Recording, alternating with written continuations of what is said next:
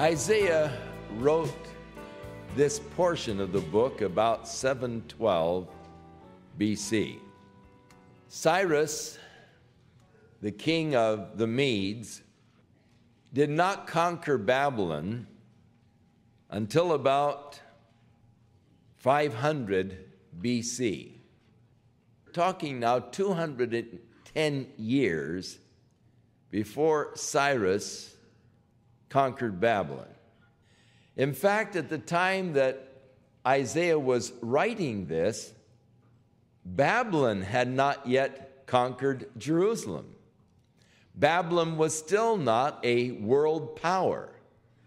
At the time that Isaiah is writing, Assyria is actually the world power.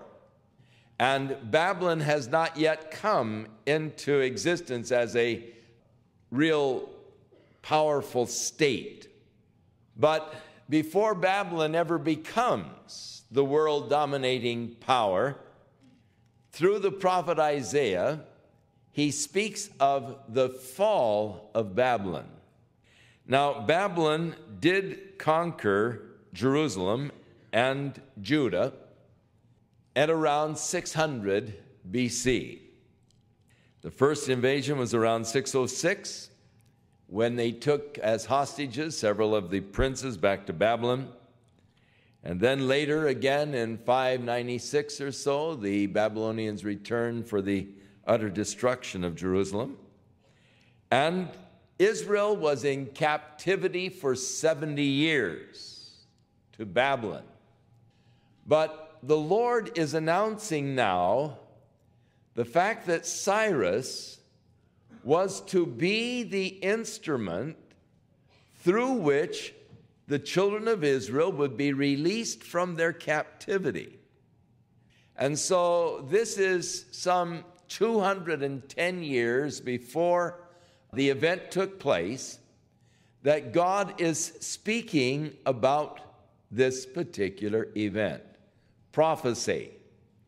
210 years before it happens, God speaks about it happening and gives interesting details about it.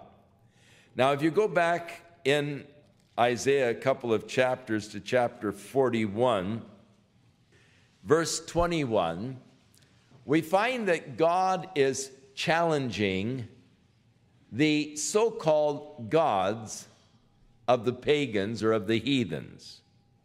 And he is saying to them, "Produce your cause, saith the Lord. Bring forth your strong reasons, saith the King of Jacob. Let them bring forth and show us what is going to happen. Let them show us the former things, what they are, that we may consider them and know the latter end of them, or declare to us things that are going to come. Show us things that are going to come after this, that we may know that you are gods." In other words, God is challenging them. If you are really gods, then you would have the power of speaking of things before they ever took place. Show us then, prove that you are gods. Declare unto us something that is going to happen. Declare to us the future, what is going to take place in the future. And naturally, those prophets of the false gods were not able to do such things. And so here is the challenge. Then again in chapter 43, verse 9, he makes the challenge.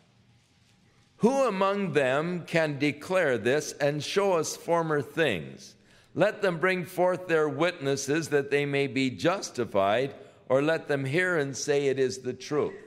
And so as God is speaking to the people, he again is challenging, show us something, tell us something that you might prove yourself. In chapter 44, verse 7, he declares, "Who as I shall call and shall declare it, and set it in order for me, since I appointed the ancient people, and the things that are coming and shall come, let them show unto them." In other words, God says, who can do this like I can? Who can tell you of things that are not yet happened? Who can prophesy and tell in advance as I do? And then, of course, we will find in chapter 46, he declares, remember the former things of old, for I am God, and there is none else. I am God, and there is none like me, who declares the end from the beginning, and from ancient times the things that are not yet done, saying that my counsel shall stand, and I will do all my pleasure. Now, one of the most fascinating facets of the Bible is that prophecy or predictive element that we find in the Bible, where God speaks of events before they ever take place. And as Jesus said to his disciples, now I am going to tell you these things before they come to pass, so that when they come to pass, you might believe. So part of the purpose of prophecy is that of Bible apologetics. It is to prove that God is indeed the author, that God dwells outside of the time continuum. He is the eternal God living outside of the time continuum, and because he is outside of the time continuum, he can speak of things that are yet future, that have not yet come to pass within this time continuum in which we dwell. And so he speaks of the end from the beginning. And the Bible is filled with prophecies. Some of them have already been fulfilled, such as this one concerning Cyrus, fulfilled very exactly. There were 300 prophecies plus concerning the first coming of Jesus Christ that were fulfilled. You start to get into the science of compound probabilities and seek to determine the chance factors of those 300 prophecies being fulfilled, and you'll find that it is more than astronomical. There's no way that by chance these things could happen.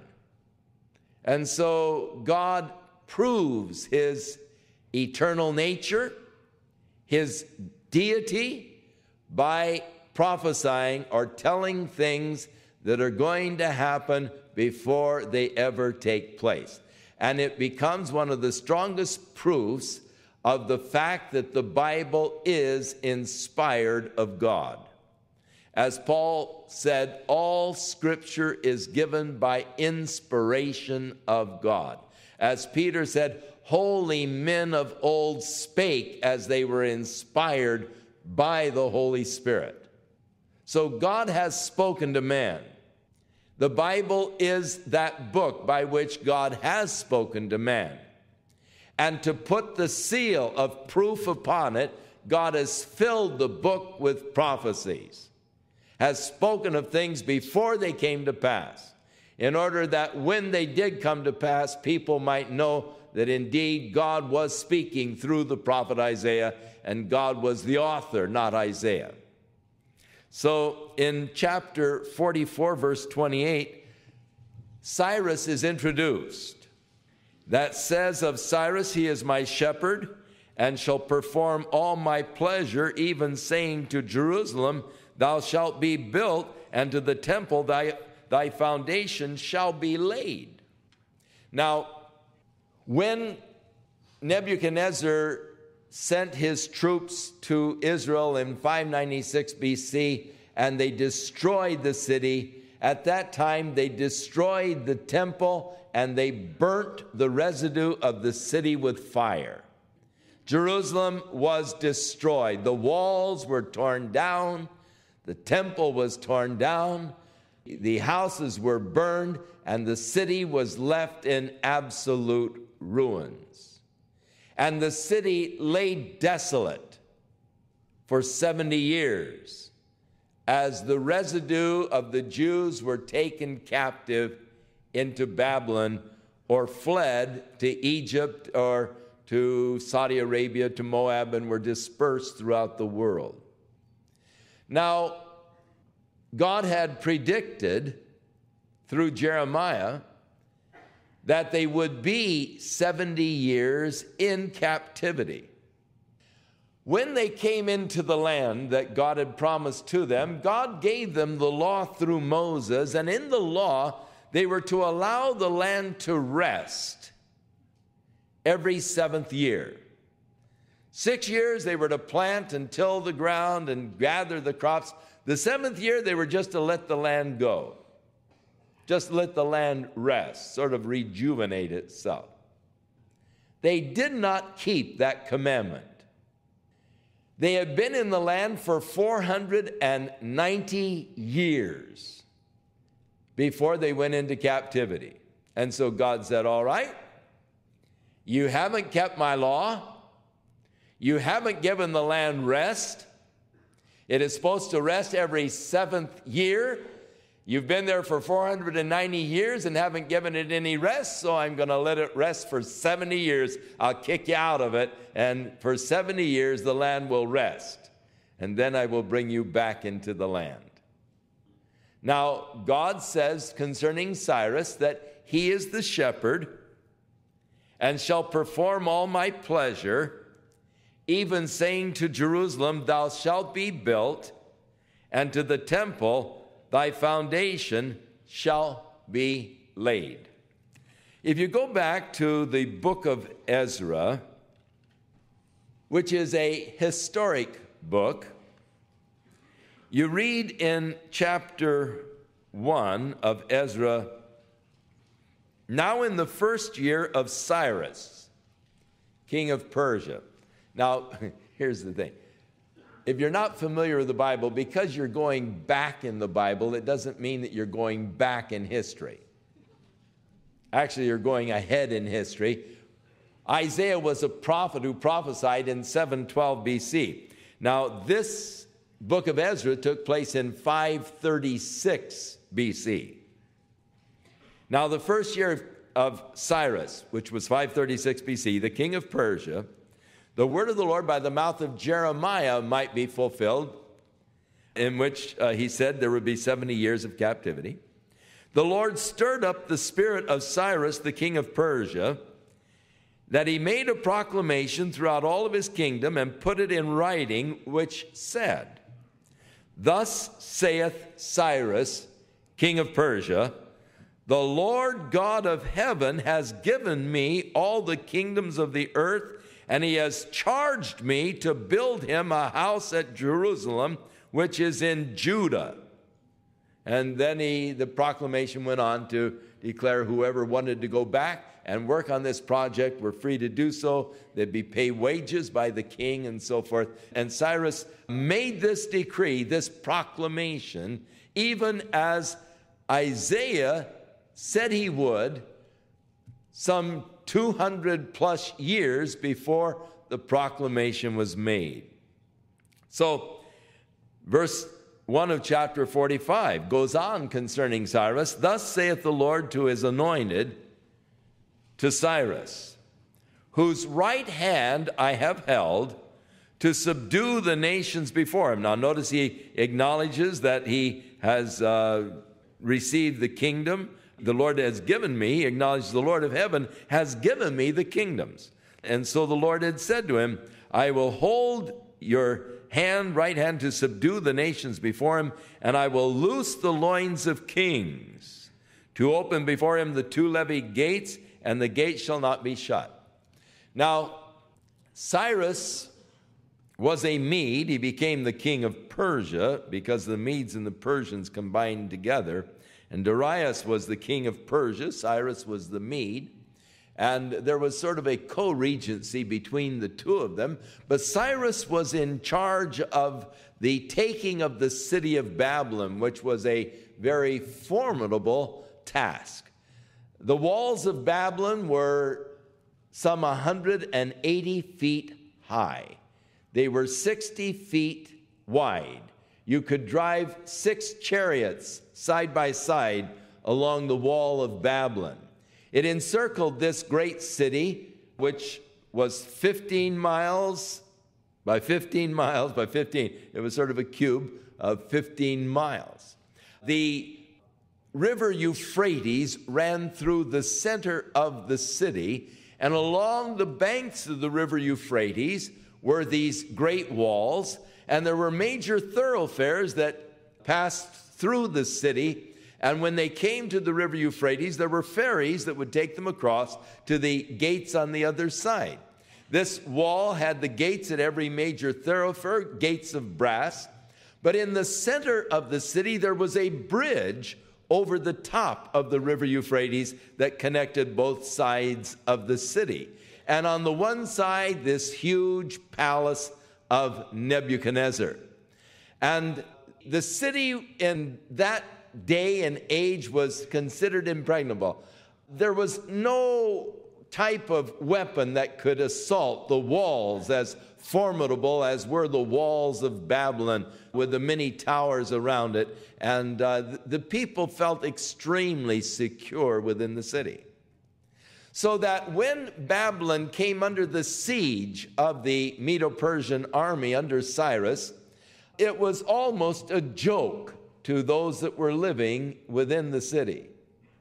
Who do they think they are to assault the walls? And so just to sort of rub it in, the king of Babylon, Belshazzar, ordered a great feast there in the palace, several weeks' duration. We'll party while they're out there digging their foxholes and all. And so here this big party was going on for 1,000 of his lords. And just a drunken brawl.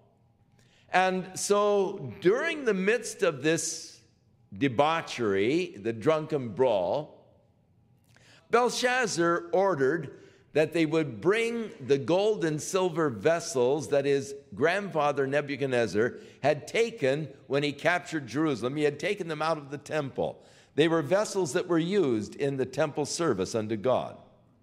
And he ordered that they be brought in that they might drink their wine out of these vessels that had been consecrated to the service of God, out of the treasuries of Babylon. And as they were drinking their wine and praising the gods of silver and gold, suddenly there came that handwriting on the wall, finger of God, as it wrote words that were undiscernible to them. And so when his wise men were unable to tell him what the words meant or said, Daniel was finally called in, an old man by now in his 90s, and was asked to interpret the handwriting on the wall because he was able to interpret the dreams of Belshazzar's grandfather in years gone by. And so Daniel interpreted for him the writing on the wall, which basically said, "You've had it. Your days are numbered. And your kingdom, numbered, divided. And so your days have been numbered. You've been weighed in the balances. You're found wanting. And your kingdom is going to be divided to the Medes and the Persians." Now, we are told that when this handwriting came on the wall, that Belshazzar was so scared his knees began to hit one another when he saw this writing on the wall. He realized it was something ominous. And then when the interpretation came, Daniel said, "Tonight you're going to be killed and the city is going to fall." And that very night, Cyrus came into the city. Now, he did not assault the walls. But what he did was built dikes upriver on the Euphrates, and he gave the signal to divert the river Euphrates around the city of Babylon into the dikes that they had made. And the troops came under the wall at the river Euphrates, and that night the gates of the main gates there at the bridge were left open, and the troops were able to come in. Generally, there were these great brass gates that sealed off the city, but they had been left open, and he was able to come in. Now again, look at what God said. I've held your right hand to subdue the nations before you. I will loose the loins of kings. And years later, old Belshazzar, his loins, the joints of his loins were loosed, and his knees smote one another. And I will open before you the 2 levee gates. The soldiers were so drunk they didn't close the gates that night. And the gates shall not be shut. And he was able to come in.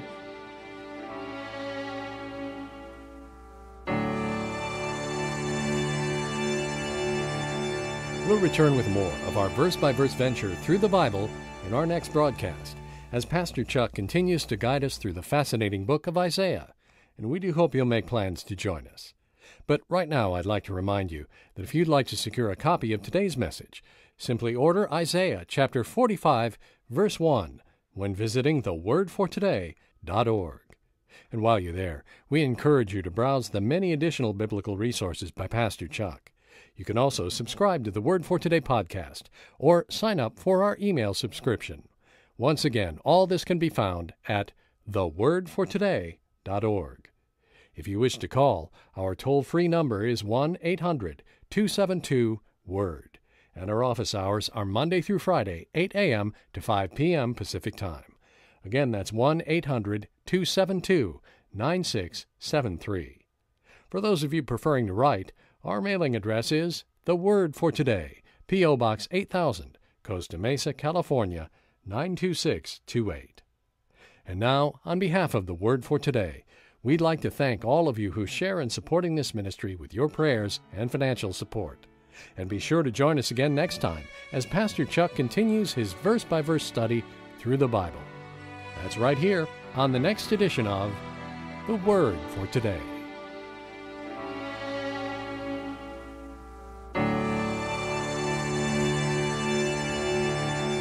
And now, once again, here's Pastor Chuck with today's closing comments. Spend some time sitting at the feet of Jesus this week.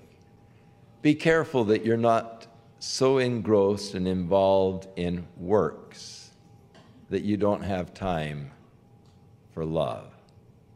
It is love that he longs for, and that loving fellowship with you. That's more important to him than the works. He wants to come into his garden to enjoy the fruit. And thus may you have that time of sweet communion with Jesus as you pour out your heart to him and as you receive his love for you.